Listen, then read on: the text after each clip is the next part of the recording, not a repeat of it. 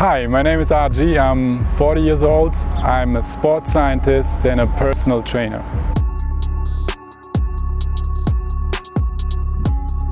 I became a coach because I was surrounded by lots of sports people. I studied sports. I was myself a professional swimmer, so the transition was pretty easy to become a coach because I thought I would be pretty good at it. I train mostly with equipment. The equipment might be a sling trainer, as a TRX, it can be a kettlebell, but it can be body weight as well. So there is no limitations to the training.